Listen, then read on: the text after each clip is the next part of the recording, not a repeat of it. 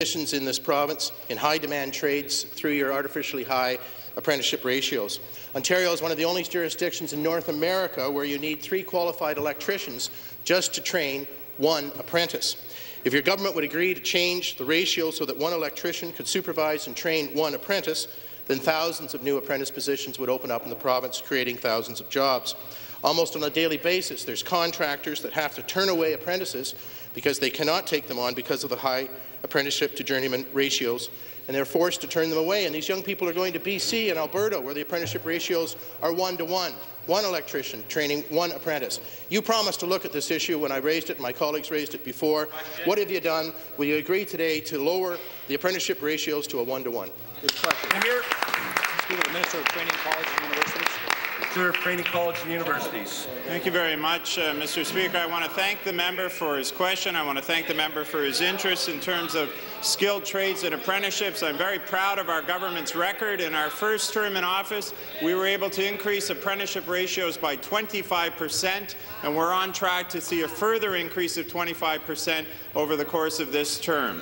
As the member knows, the member raised the issue of ratios. As he knows, we look to industry for the best advice on how to set ratios.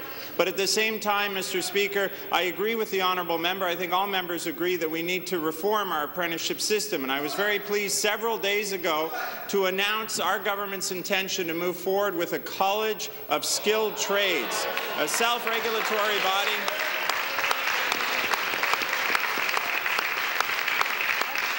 a body similar in nature to the College of Physicians and Surgeons, the College of Teachers, which is going to moderate. Thank you. Supplementary. Well, again, to the Premier, Mr. Speaker, even members of your own Liberal caucus, Premier, agree that things need to be changed, the ratios need to be changed. I have a letter here dated June 2nd, 2008, from the member from Northumberland, Quinte West, sent to the Minister of Training, Colleges and University that says, and I quote, "Minister, during the annual meeting of the Ontario Electrical League, your colleague, then the Minister of Energy, the Honourable Dwight Duncan, in his address, clearly indicated that a change must be made to these ratios. This is a matter that is very seriously needs addressing." End of quote.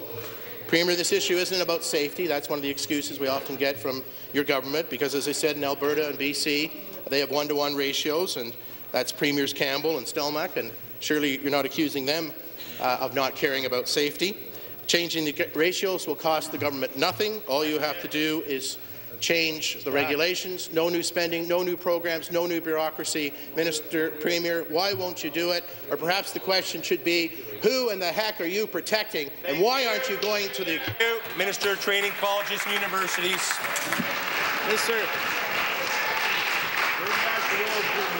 Mr. Speaker, I think all people who look at the apprenticeship system can identify many areas where we need to take a fresh look, which is why we're very, very excited at moving forward with the College of Skilled Trades, which is going to be an opportunity for all those involved in the industry to move forward. In the interim, we continue to work with the industry on the issue of ratios and a variety of issues, but I'd like to share, since the member raises the issue of electrical apprentices, I'd like to share some statistics with him.